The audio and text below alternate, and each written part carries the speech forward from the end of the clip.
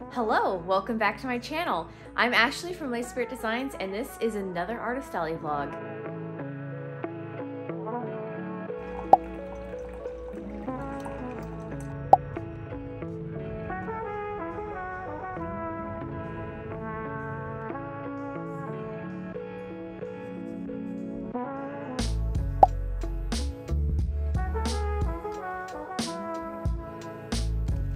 Go get set up at Lodi. And we're all set up. Very quick show today, another 6-hour one day. And I thought it was a 6-foot table. It is definitely an 8-foot table. So we're just kind of pretending like it's a 6-foot table today.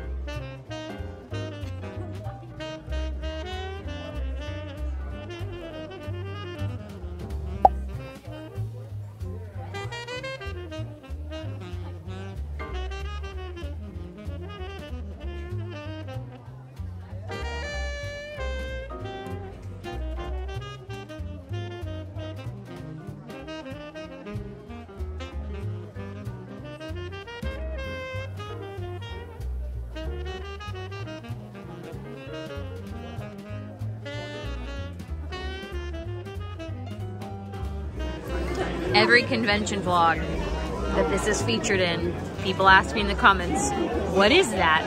Do you want to tell them what it is? No, you have to guess.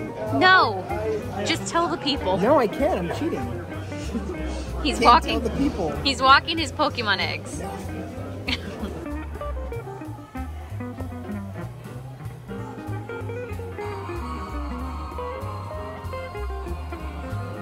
I don't know if there's a panel going on or something, but it's an hour until the end of this show and there's nobody in this hall.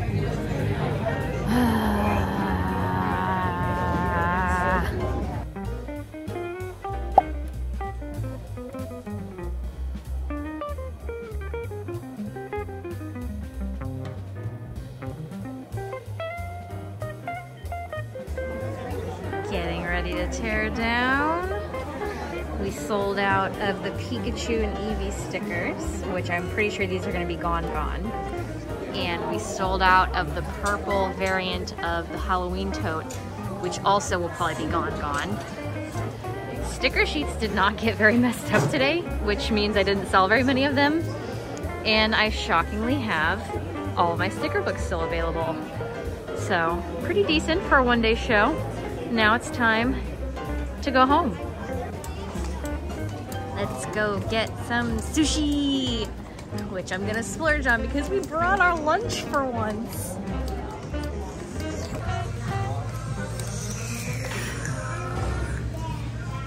Okay, so we are at the part of the video where I talk about how the convention went, my thoughts on it, and also where I talk about the profits versus expenses for being at this show.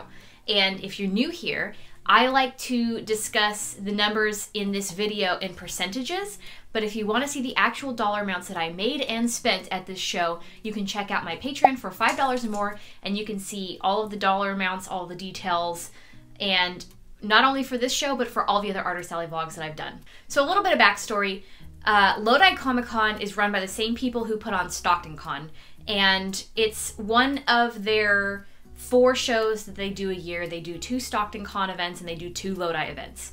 And this was the first time we've ever done Lodi Comic Con. I heard good things about it. It's a one-day show. It's a quick drive, just a couple hours north from us. And so it's not too labor intensive on either of us. And I think it might be one that I need to kind of keep trying and building up a client base.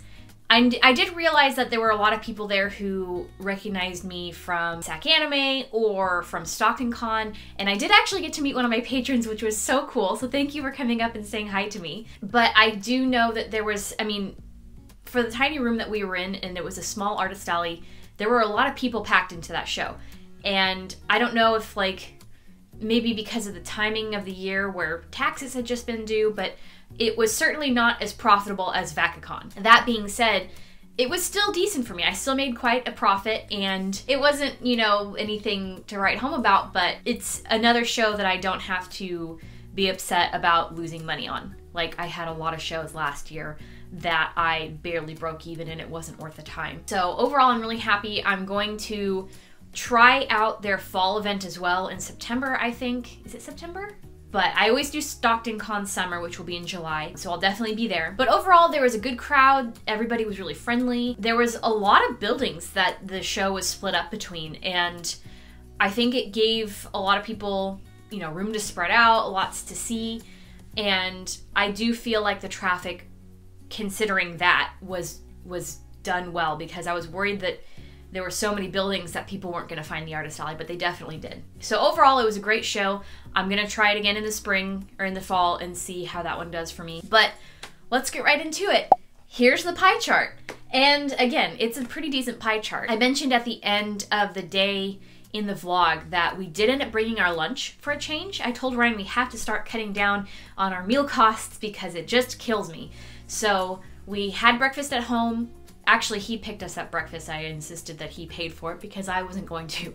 So we had breakfast and we packed a lunch, and then I treated us to dinner. So we're gonna try that moving forward and see how much money I can save doing that. And of course, he was really bored, so I let him pick what we were gonna eat, and he picked sushi. So the food cost was still kind of high on the pie chart, but overall, it wasn't bad. Table cost was the highest. And then credit card fees and Tesla charging fees were the only other expenses that we had. It felt like it was a cash-heavy show, but I did end up doing higher card sales. But I think I had more cash transactions than I had card transactions. People were just putting higher purchase items on their cards. But I heard everybody else saying that it was a lot of cash, very little card spending. So, but yeah.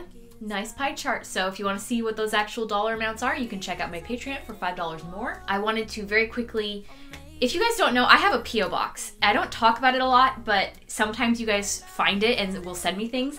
And so I had a very lovely little letter sent to me by Gloomicus. I hope I'm saying that right, but they sent me some really, really cute items and stickers and a cute little note. So thank you so much for writing to me, and I will definitely keep making Artist Alley vlogs. So that being said, we are getting close to crunch time for the next con, which is Anime Riverside. That will be Saturday and Sunday, Memorial Day weekend in Riverside, California. It'll be my first time at this show. I know it's like, I think the second year they've done this show. We will be at Artist Alley table 33. I'll put a map up here on the screen. And yeah, that will be the convention debut of Periwinkle. I also have some other very special Periwinkle related items that I'll be debuting at that show. And I'll talk about them in next week's vlog, which will be an Anime Riverside prep vlog. But if you want to try and grab your own Periwinkle right now, as you are seeing this, I have launched a very small amount of them in the shop.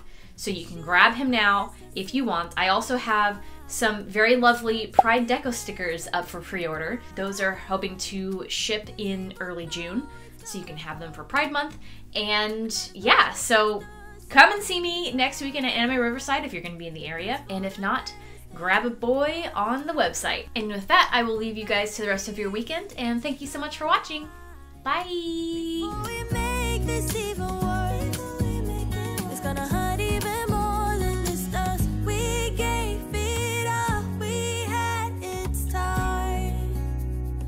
Bye.